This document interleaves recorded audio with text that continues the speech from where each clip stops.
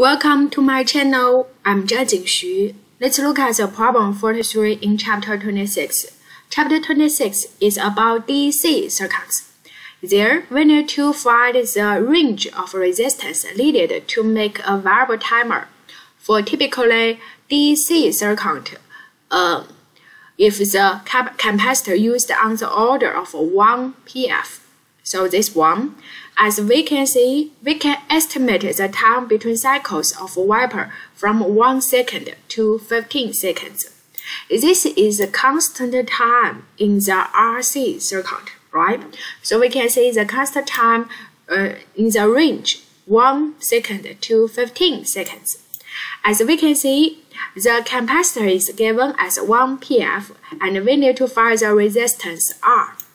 And as we see, the constant time in the RC circuit should equal to R times C, right? So that means in the 1 second, the R equal to tau. This is the constant time divided by C. The tau in this case is 1 second, so we get it there. And in this second case, in the 15 seconds, R at the 15 seconds, we can see the constant time tau divided by capacitance C, right?